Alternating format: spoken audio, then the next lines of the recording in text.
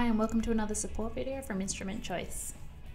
Here we will show you how to set up and start your Lascar USB data logger. First of all, open the EasyLog USB software. If you don't have the software, follow the link in the description to download. Select Setup and start the USB data logger. On this page you can name your logger, set temperature scale and set the logger's frequency.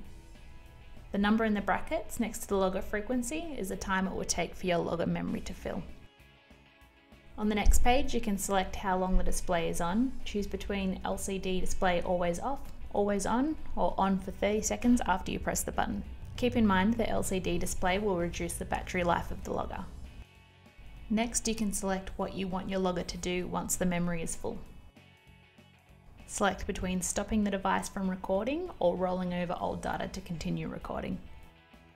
You will not be able to recover any overwritten data. If you are only interested in monitoring alarms, the rollover option might work best for your needs.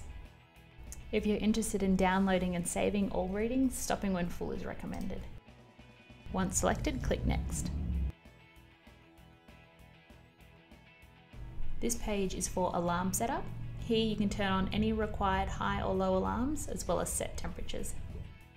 For this example, we have set the high temperature alarm at 8 degrees and the low temperature alarm at -3 degrees. If you wish for the LEDs to indicate an alarm has occurred, even after returning to a normal temperature, select Hold. Once set, click Next. On this page you can personalize the LED notification of alarms. What this is selecting the number of consecutive alarm readings that need to occur before it is indicated by the LED lights. Once you've entered the number of alarms, it will display how long the alarm time is. For this example, it will be in an alarm state for 2 minutes before LED notification. When selected, click Next. Lastly, you can select how you would like the logger to start. You can select immediately, after pressing the button on the logger, or at a later time and date.